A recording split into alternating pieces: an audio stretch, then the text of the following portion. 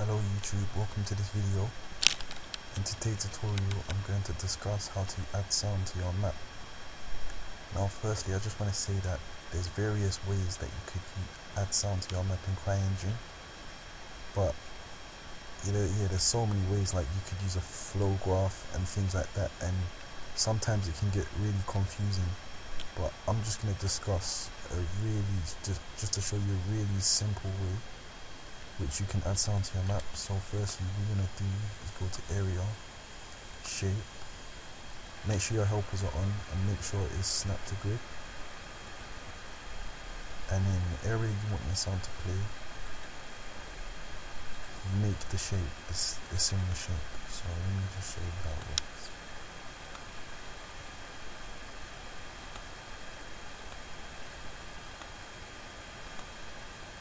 When you're done, double click. Can you see that's my shape? If you're not happy with how the shape looks, then just go to edit shape and you can change them, but make sure it's on XY, otherwise you're just going to mess up the dimensions. If you want to add another point, just hold control and click where you want it. Can you see?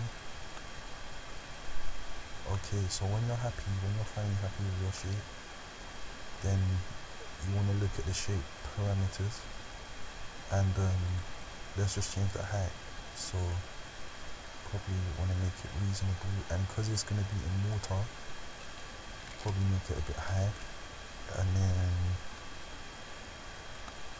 after you're done, just lower it in. And now we've got our shape. Right, now after that, after you're happy, after you've positioned it, then you want to go to entity and then go to sound and ambient sound. Drag your ambient sound wherever you want, doesn't really matter, and name it. So I'm gonna name this, just name it anything you want, you don't have to name it actually, and go to name. This is what you're looking for, name, and you need to find some sound. So you could either use the default sounds in CryENGINE or you could find your own sound. I'm going to find my own.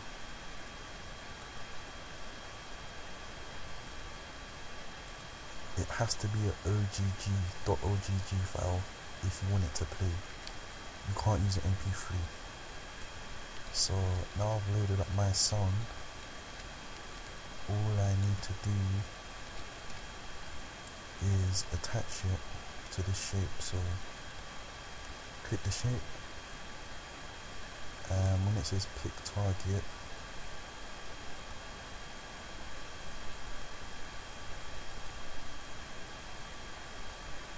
sound, and once it's connected,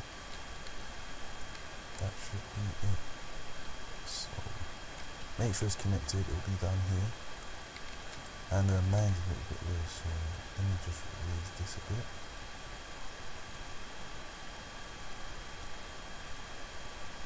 And that's it. We've done up my mute and spawn into game.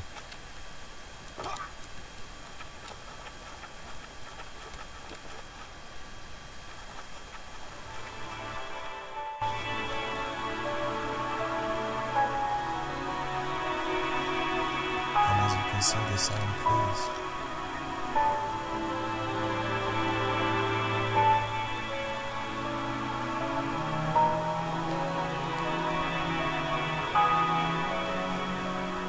And that's how you add sound.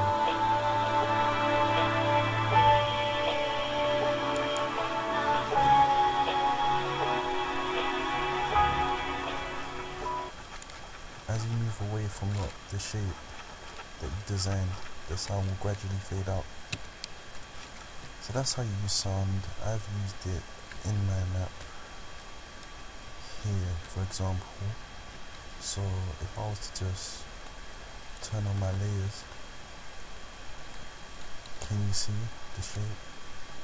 So if I spawn outside it,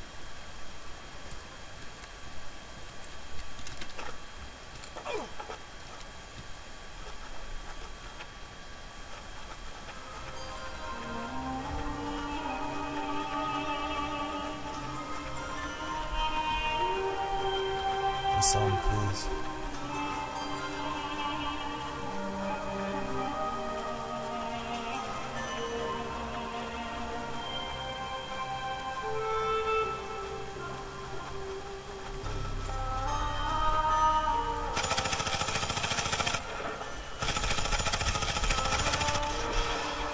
That's all there is to it. Thanks for watching.